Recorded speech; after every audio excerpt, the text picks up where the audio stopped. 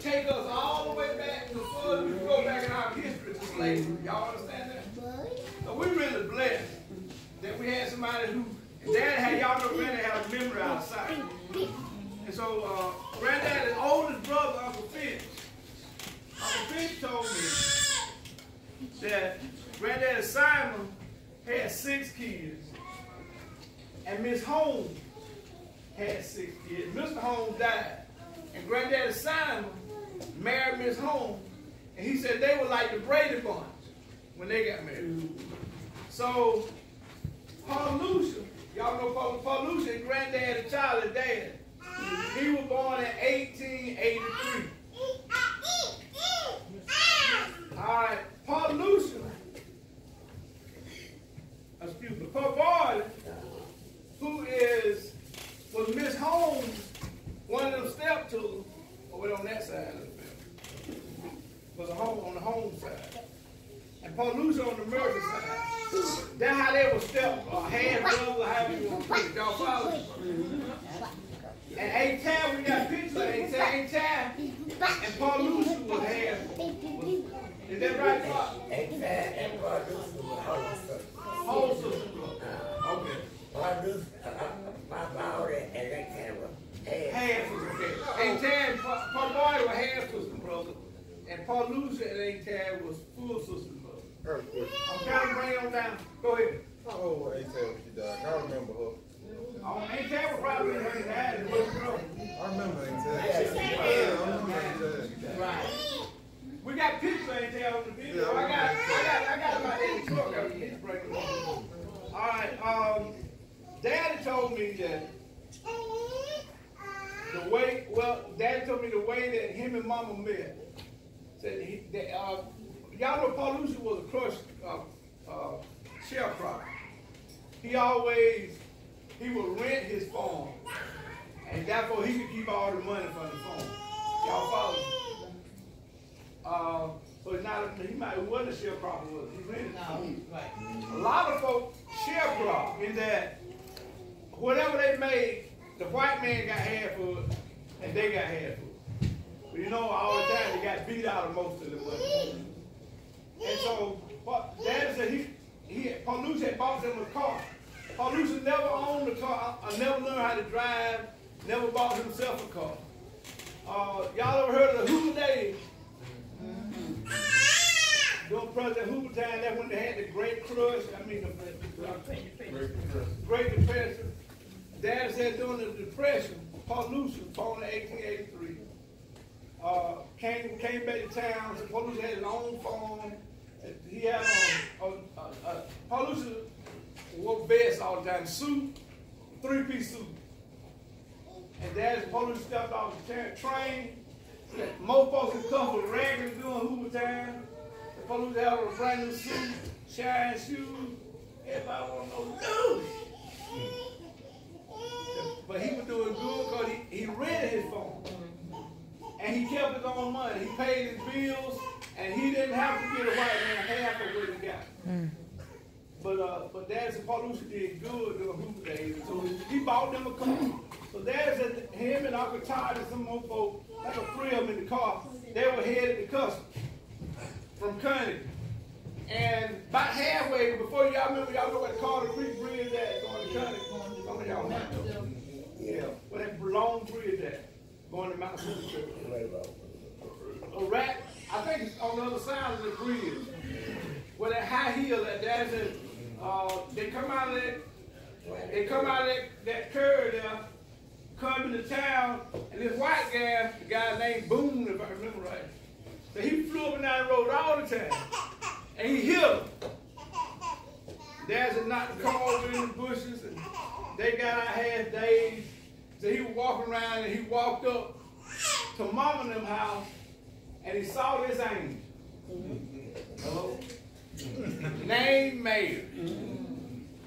And he said that after he got straightened out, he wanted to go back and meet that angel. And him and Mama started dating. But Dad said they got together on a wreck. He said, thank the Lord for the wreck. That he met Mama. And they started dating, and Yeah, but dad back then, daddy drank. Y'all know that. Granddaddy loved himself some liquor. And so mama told him, well, Charlie, if you're going to marry me, the liquor baller got to go. Come on now. Dad like me, he'd rather have his angel than the liquor baller. And so he cut it loose. And him and mama came together and started their family with the first one named Robert. But now, Dad stole the girl. But Mama was 16, I think, when they. yeah, Mama was 16, just like me and my wife. Lois was 16 when I married Lois at 16. Dad married Mama at 16. Dad was 5 years older than Mama. I'm 5 years older than my wife. And we just celebrated 42 years. Amen. So now, what I'm telling you guys is this, I'm shooting it to the guys. Fellas, y'all gotta get married.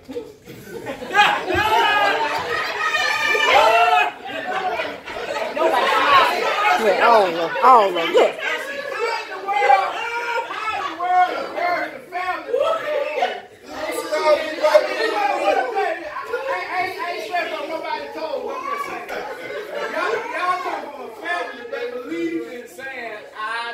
Amen.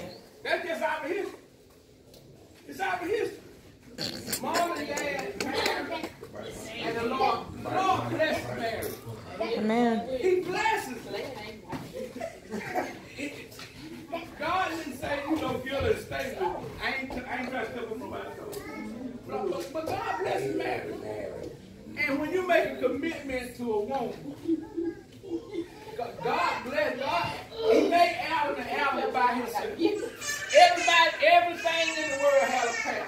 All the animals were made in two, but Adam was made by himself. And then God put Adam to sleep and made him a help what? Help meet, the Bible says. Now the word meet in the Bible don't mean to fit for. The word meet means suitable for or fit for. So God made Eve fit or suitable for Adam. Teach. So now, God got somebody out there fit or suitable for you. But and Adam loved Eve so that when Eve sinned, Adam said that whatever Eve go through, he was gonna go through. Adam knew if he had ate off the fruit, he'd have been separated from the woman he loved. And rather than be separated for Eve, Adam said, that's bone of my bone, flesh of my flesh. What she goes through, I'm going to go through. You know, when Jesus became one of us, Jesus says, whatever we went through, the Bible says, he was just like us. He was tempted just like us, and all the ways just like us. But he came down here because he said that the Bible said he was Emmanuel, God with us. Jesus wanted to be with us. And so he went through sin, not for himself, but for who? For us. And so when you get a wife, you get somebody that you're going to love your lifetime. Sure, it's going to be hard. It's going to be some ups and downs. It's going to be some drag-out fusses and some fights. But you think Mom and Dad, I can remember Mom and Dad fought like cats and dogs. I don't mean just all this him. Fussing all the time. But he stayed right there. I always respect my dad. Because it's me and left home with two children. Dad got left. And stayed right there. He made a commitment. And he was man enough to stand on his commitment. That's the kind of history y'all got. But when you going to make it stand? When you're old and gray? When you get too old to have some more child workers? I'm just being serious. I mean, we want to keep our family growing. We want to keep our family committed. And so we need some guys, they're going to say, I do. I'm proud of Mike. Look at him, what baby? Okay, I'm proud of Mike and baby. Pastor, she might have a little. Yeah. Way to go, Mike. She done already told me she ain't that now. But I'm just saying, these girls is committed. But the boys need to commit. And stand on Charlie Murphy's legacy. And bring some whole family, not broken family. I hate to hear boys talking about that's my baby mom. It needs to be your wife. I know, sure you ain't got it. I can't. I can't. You get started getting that gray around here. It ain't long. It ain't too late. Dad was 50. Sure, I talk about world's greatest stepdad. Y'all was going. World greatest stepdad. No, it ain't too late. But anyway, y'all got any questions for me? Yeah, we don't know. Or we can go back in our history, Granddaddy's time. We don't know whether he came from Africa, or how he got from Africa or none of it. We don't know what Murphy he was. We got what Murphy we got Murphy's name from. We don't know. But as far as we can go back to Granddaddy's time. Oh, no, we talking about Murphy. But what our family was weird. We don't know. I can't do it, but all you got to do is from what I can understand, it's a sick recording. No, I'm trying to get From what I can understand, Simon Murphy and his sister came to down here real like a slave. And they came from what I can understand, from North Georgia.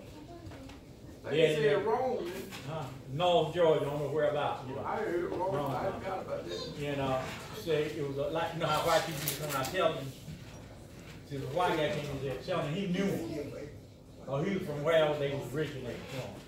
And from all I heard, they said they was from North Georgia. As far back as I heard anybody go. With no digging up there. But it was him and his sister was black soldier slaves down in the state, you know, as far as I can go there. And as Larry was talking about marriage, I would like to say to the guys, I think what Paul said, it's better to marry than to burn. So if you gotta have one, just marry than to burn. And I guess you know what that burn means. Huh? Yeah, but that's what he's saying. I'm just giving you the word.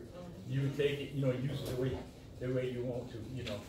But you are living in sin.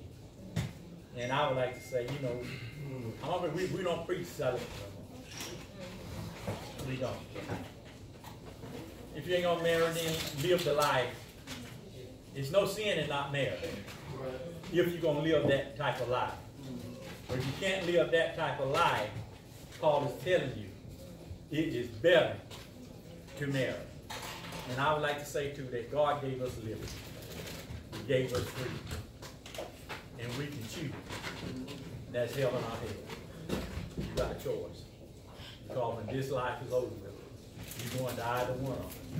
And the one that you have prepared yourself for, that's where you go. You ain't going to prepare yourself to hell to go to heaven. And you ain't going to prepare yourself to heaven to go to hell. You got somebody else? That's all I want to say. Appreciate it, bro. Yeah.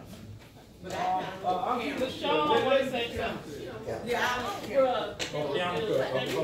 mean, for to me, yes, I've had a glass of wine. But I just feel like since we are kind of opening it up and talking about marriage and all of that, that is a forgiving God. So if you do step outside the boundary and have a child out of wedlock, now this is me personally, I don't think God is going to hold you that responsible if you don't marry her. I think it's worse to bring a child into a chaotic situation. If you're going to marry her and the situation is still going to be chaotic, I to me would say, don't do it. Don't bring a child into don't marry someone just because you impregnated them. And you already know it's a chaotic situation. So to me, that kind of makes me feel like we're forcing someone to marry someone. I mean, I just think we need to open the dialogue a little more. Like, you know, What I'm talking about, I ain't even talking about marrying your baby mama. I'm talking about marrying somebody like Charlie did that ain't. You know what I'm saying? Somebody that you compatible, that you really love. That's what I'm talking about. If you got a situation or over there, you got a situation and you can seek counsel and y'all can work it out, then you can marry. But don't just be married. Right. Because you